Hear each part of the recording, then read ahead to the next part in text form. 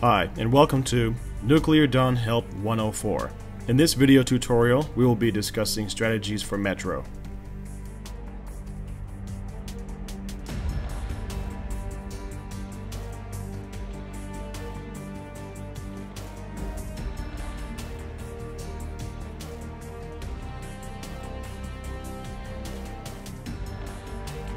Now, the way I'm going to approach this is basically I'm going to run through all the various weaknesses that you're going to have in this map first, and then we'll move into the actual strategy in action. We're first going to kind of walk and point out to you that this is the front entrance. As you can see, there are two side hallways also. Another thing that I also want to point out is these doorways right here. There is a little tunnel that's going to be on the right side of Consortium, excuse me, and as you can see, it walks straight into our base. This is actually a weakness for us because it allows them to come in and assassinate you as a commander very easily. There's also going to be a left entrance, but it's very short. It's just briefly right here, and there you go. You're outside, and then that's it. There's a wall. There's no further extension of the tunnel. There is going to be some light cover for some fire in case you want to hide in this little area.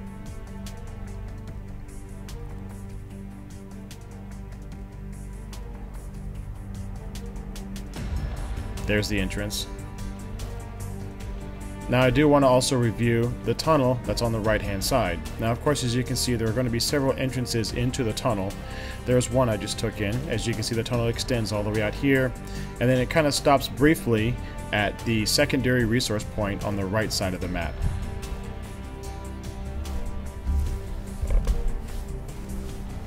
Here we go, moving along the right secondary. Now you can choose not to continue to take the tunnel. You can also take some brief fire. I'm going to hop right through this window. There's the entrance to the Empire. You can run along this way, and I'm going to show you the actual Empire base right there. Or you can try to take the tunnel. It does have several entrances. So I'm going to go back to where I was just earlier, and I'm going to show you where that tunnel is. I'll walk through this doorway, and kind of hidden back here is this very dark hallway. There you go. Here's the tunnel.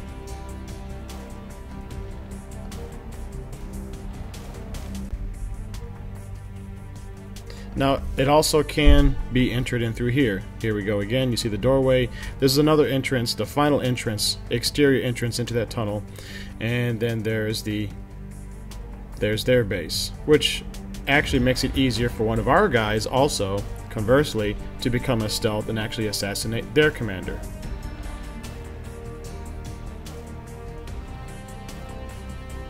I'm going to go ahead and run back and take the tunnel back to our base so you can see once again what the pathway looks like if they were to try to send a stealth using the cover of the tunnels, so that way they can avoid running into somebody.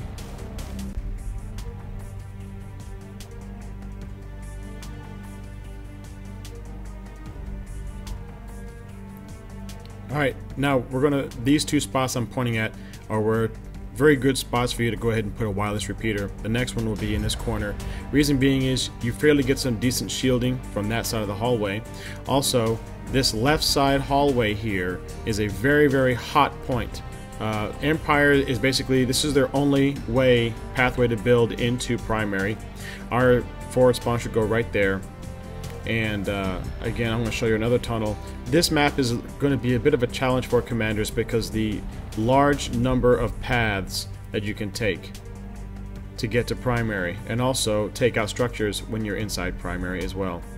As you can see, there's another entrance going on to the right side of the map, and here we are back again at that secondary resource point. I'm going to run across again so you can see it. There, I was just here a second ago. This is also going to be a weak point for us as Consortium because they might send an exo through this right here, through this entrance, to try to come in and pop off some of your structures. As you can see, there's a clear hallway right here. Now I'm going to go back up the left hallway. This is going to be the hotspot. Right down there is where they're going to build down to try to get into primary. This is another entrance that they can try to take. As you can see, there's their front entrance. They can come right down this hallway and get into primary that way. Likewise, their little tunnels mimic ours. They also have a very short tunnel as well. Right here, I'm walking through it, where we could try to maybe harass them if we were an EXO, and if you were to make it that far without being shot down. Also, you need to be careful. This is a very good spot for them to actually take out all of our structures, which is why we're going to build into primary, as I'm going to show when we have the game actually in action. We also have, another reason why this is difficult is because right here we have a second floor also, and in addition we have a third floor. These is going to be very, very difficult to defend because they could be running anywhere. There's several ways to get up there to the second and third floor. You can take these stairs. There's one on each side, and we have a resource point right here. It also provides a little bit of problems for them because one of our EXOs could get a limited amount of fire and protection and shoot down structures from up there. Likewise, they can do the same thing to us, but there's not really a whole lot of room to shoot anything. So we're pretty good on our side. We can also go down those stairs, get back to the ground level. Now, I'm still up here on the third floor. Please be aware that this is actually the best way to try to defend or take down primary, if they have structures, for example. We can also get up to the second and third floor very easily. I'm going to show this right here. If we were to walk out the front door of our base right out there, we can walk up these stairs and we can go up to the second floor, which is right here.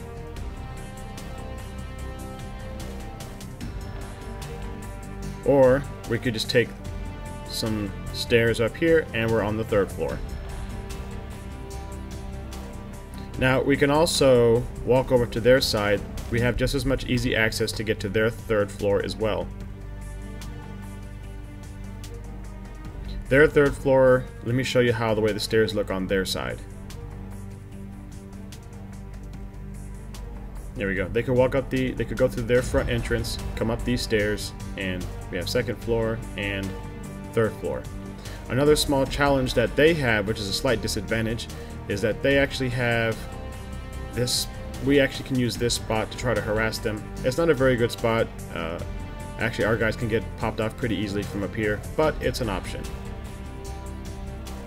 You can also walk to the edge and drop on the second stairs without falling down and hurting yourself as well. This is their second floor entrance. This is actually a good spot for one of our EXOs to hang out and pop off structures in that hallway.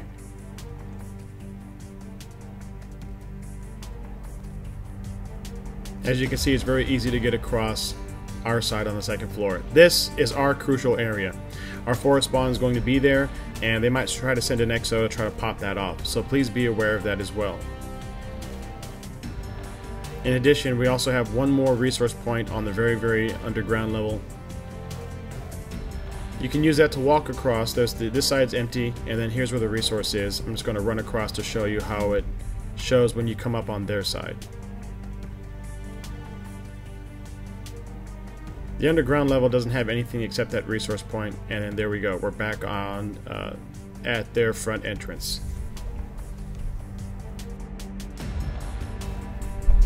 Also, one more thing to keep in mind is this is a very good sniping spot for them. They can have EXOs and pop any structures off that we have once we start building up this left hallway further on in the game.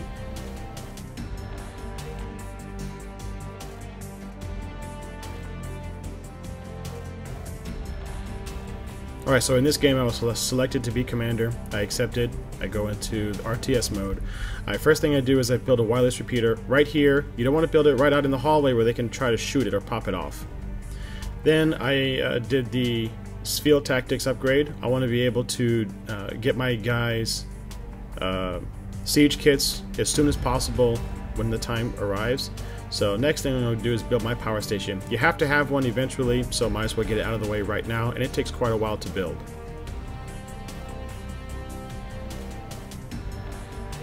Once my first wireless repeater was done, I built the next wireless repeater to extend the power.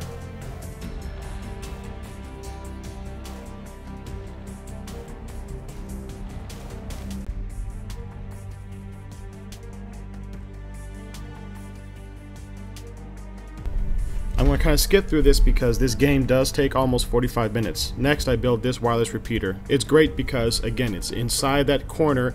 It kind of barely shields them, and it allows me to get some wireless range. Now the Empire should be able to build into primary faster than us because their structures take almost a third less time to build. So as you can see, this commander is actually fairly smart.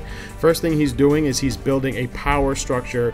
Instead of back inside his base like I did, he's building it inside primary. And that's good because he can start building lots of structures, and it takes a lot of hit points. And since I don't have siege kits right away, there's not a whole lot I can do about it. So he can build pretty much whatever he wants right now. I use a little bit of resources to go ahead and build a turret to back my guys up because they're going to be under a lot of fire. Luckily, my guys are really doing really good. They captured primary in the beginning, so that really helped out tremendously. Next thing I did is, since they have structures being built in primary, I need to get my guys siege kits right away. I build the armory. I try to drop some supplies down there because they're all getting hit. See, he's got a forward spawn right in primary, so he has the advantage right now, and he's building more structures. I sold off these structures in the back because I did build a forward spawn, as you saw earlier. As soon as my armory is built, I research advanced kits right away. Now I build this turret here so that way they don't try to cut off my power. As you can see, this commander is doing really good. He's building a lot of turrets all around the place. I built a second power structure because, as you can see in the bottom right, bottom left, my power is low. I built some more supplies right there because I need my exos to take out all those structures on the left hallway. Eventually, my guys were successful. The exos knocked off all the structures, and here I get assassinated. This is just to kind of show you how easy it is for their assaults to come in through the right hallway. They can sneak in and kill you pretty easily. So there was a bit of a waste of time. I had to run all the way back, as you can see right here, to get back inside the bunker. Now, if the other team was smart, all they had to do was get an engineer to actually kill off one of the wireless repeaters in the middle, and then they would have cut off all of our power and we would have lost the game. But they were too busy trying to assassinate me instead of think that way. Just as a tip if you're Empire also.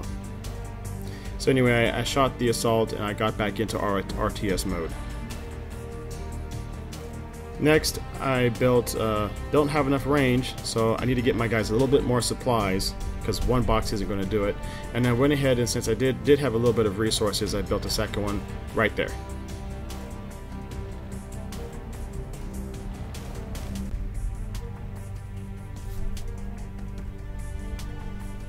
Now I went ahead and I decided, well, might as well go ahead and get myself a little bit of defense. It's really not a good idea to build a whole lot of turrets inside your base. It's a waste of money, and you know, you need to be supporting your men. Now I need to extend my reach, so I went ahead and I built a wireless repeater right there. And just in case I wanted to have double redundancy, you see I can't build a power supply, I'd put a wireless repeater right there. Now, another reason why I'm building a power supply inside primary is because if they cut off my power, I still have a power supply in primary to kind of keep everything afloat during the meantime. You don't want to get caught where you're going to be stuck. This is another crucial point. I put a turret right in that doorway where they could come in. Got my men some supplies. Again, you want to keep your men full of supplies. You can see they're coming up that left hallway, taking out all the Empire structures. Now, the only thing the Empire has to do at this point is to basically come up the second and third floor and pop off my structures in primary. There's nothing they can do at this point. So I build a forward spawn up here so they can continue pushing up that left side, and you have to get a turret also for them as well. They're going to need a little bit of backup. Now the right side is extremely weak, and since they weren't smart enough to pull an engineer to maybe hit my wireless repeaters in the middle, I went ahead and started building out on the right. As you can see, I'm still building out.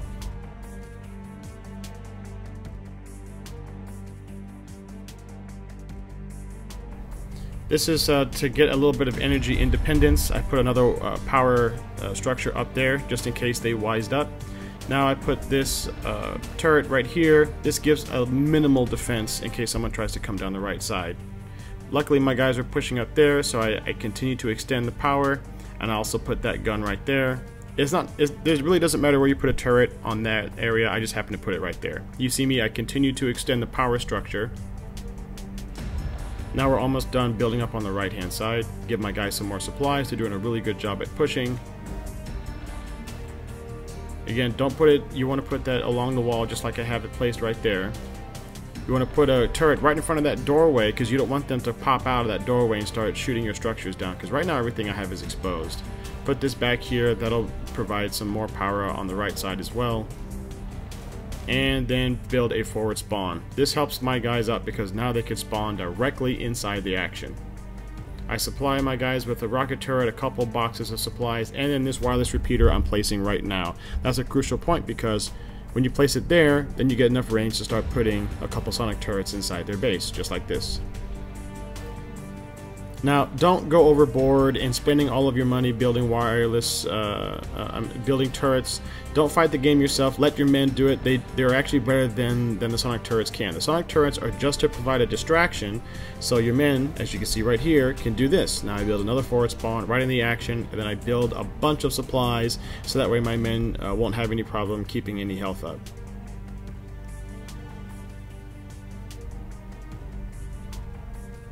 Another forward spawn again, just in case that one gets destroyed.